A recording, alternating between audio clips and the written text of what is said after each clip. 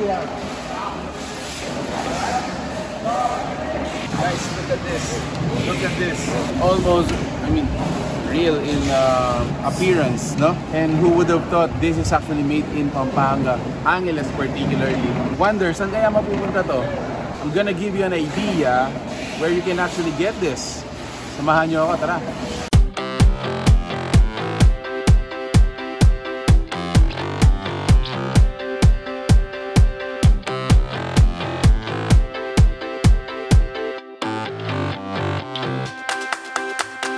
Nano Babo Kabalen, welcome to Pampanga. Guys, for today's video, a different kind of vlog dahil nandito tayo sa isang factory na very unique. Actually, this is a world class, and who would have thought meron palang ganito sa Pampanga. This is Heinimex. This is our second time to feature them, but this time nandito tayo sa kanilang factory. If you wanna know more about this, samahan nyo ako. Let's go!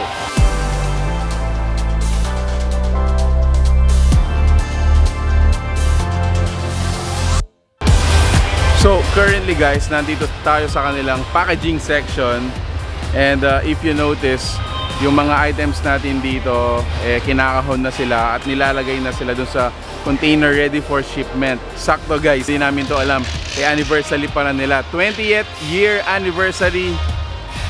They are also preparing for the party, so congratulations in advance. I'm gonna give you a tour guys. Papakita ko sa inyo ano ba yung mga pwede nilang gawin dito. Sabi nga sa inyo, nasa packaging section tayo. We're gonna enter here. This is where actually yung pinaka-artistry nangyayari. Hey Mr. Santa Claus. So that's Sir Peter. Si Sir Peter ang actually tumawag sa atin. He's the one who entertained us as well dun sa showroom nila sa Angeles City, sa Balibago. What's up? Alright. So ito yung finishing department natin guys. If you notice, almost ready to pack na yung mga nandito. Ayan. And very evident na mga ginagawa nila ngayon are for Christmas. Imagine, today is month of June. Pero yung mga orders nila actually came earlier this year. As early as magsisimula yung holiday season, and naka-ready na yung mga designs nila. So notice here, meron tayong mga Santa Claus, mga nutcrackers, toy soldiers. Hindi mawawala si Santa Claus guys. Thank you sir. So that one, it was just recently glued together. It's still hot. Really? So, yeah, it's like a cake you get out of the oven. So this is where the seam line comes together. Later we have the head. But this is how it comes out of the mold. So you go from liquid plastic and fiberglass, you go to a nice statue with, I would say, relatively unskilled artists. Correct. The guys that paint it, they are the real artists. Correct. But yeah, so this is how we mass produce items. Sir, thank you. Actually, not just for mga items for decoration yung mga ginagawa nila dito. They also have mirrors, meron din sila mga chairs.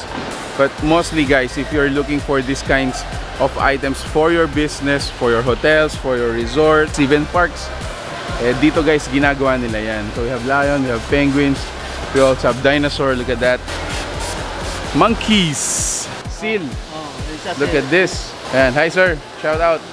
So since malapit na rin yung Halloween sa US, gumagawa na rin sila for mga Halloween items. 80 to 90% ng mga items nila are shipped abroad, mostly US. Who would have thought, sabi nga sa inyo, meron palang ganito sa Pampanga. So why not tayong mga Kapampangan utilize yung mga ganito? We don't need to order sa ibang bansa like China. No need for us to go elsewhere because they are actually made here sa Angeles City.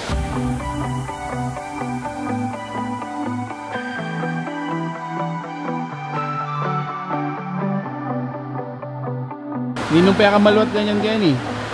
Pila na kang years ma'am? 22 years. Pa Heinimex? Ayan po sir. New Art na po. New Art? Nice. Congratulations ma'am. Thank you sir. Hello po. Hi. Thank you. Happy anniversary. Pila na years sir? 20? Solid. Stay in Heinimex. Thank you po. Hi. Hi.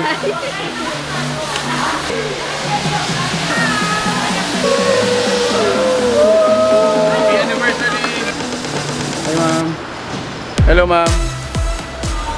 Guys, this is my final thoughts. As I said earlier, I'm really happy. I'm also proud na may ganitong business dito sa Pampanga. Yung mga trabahador natin dito, mga workers natin dito, like 99% are actually locals, mga Filipino, mga almost Kapampangan din, no? So what I'm saying is, yung mga talent natin as Kapampangan, you can actually compare it with other international mga brands. Imagine guys, mga finished product natin dito, siniship pa nila sa US. So why not tayo rin makinabang sa mga ganito, no? Meron po silang showroom sa may Angeles City, sa may Don Juico Avenue.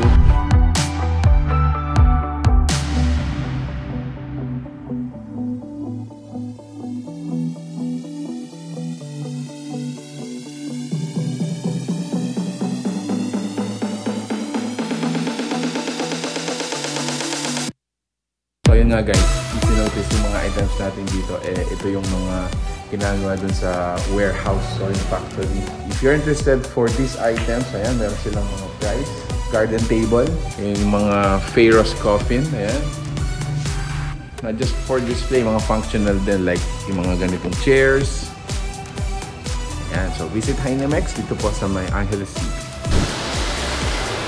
Look at this. Even this guy's made here. Oh, diba? Congratulations Heinimex. Happy 20th anniversary. 20 long, strong anniversary years. Congratulations po sa inyo. More power to the team as well as the management and the entire family ng Heinimex. Ayun guys, so if you got interested with the items na nakita nyo sa video na to, please give it a thumbs up, share it with your friends. Make sure to contact the number or the fan page. Thank you so much for watching We're in Pampanga. Till our next discovery. Peace out. Bye guys.